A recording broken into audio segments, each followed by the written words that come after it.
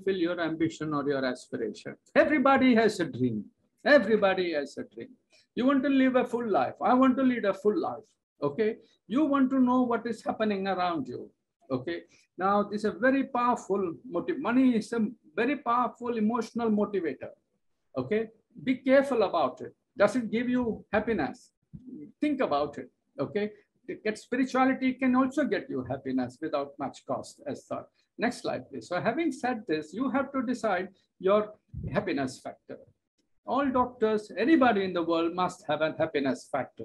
No, is it the economy around you is improving or the economy around you? We all had a problem during the COVID time. And the economy really slumped.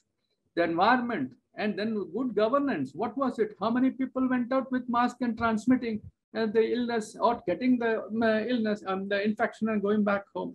You must look at the domains. I want to be psychologically happy, educationally happy, living standards, use of time. You have to decide what are the domains under which you want to find your happiness.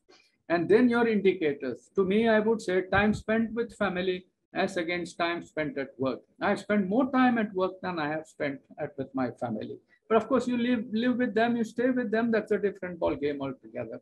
But do you understand the needs of your children? Do you have the compassion as you had developed for your own children, for your own patient? Do you have the generosity of giving to your children, the feelings of frustration with your patient, frustration with your family? These are all part of your happiness factor. And you have to learn to leave work at home or learn to leave work at the workplace, and then come to a good work-life balance. Next slide, please. So now having said that, what motivates us? Well, I want a sense of achievement, esteem, actualization. Okay, Dilip, that's fine. 35. After having spent 40 years, you would like to have this.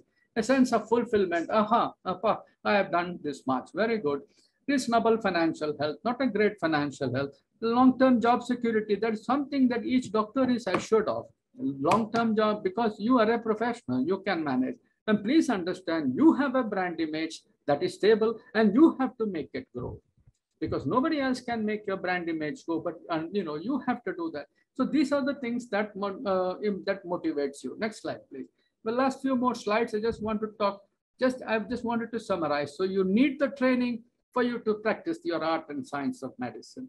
You need to sustain yourself and learn how to improve your practice at hospital, and you have to stay invested for the future. Next slide, please. And you will find, next slide.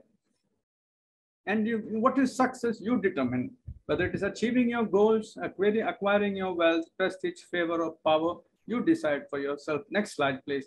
Because if you don't achieve the success, next slide, you just have a good life. You want to be, when you're a failure, nobody would listen to you. Nobody moves. You don't attain material success. You're rejected by people. So you weigh between success or failure.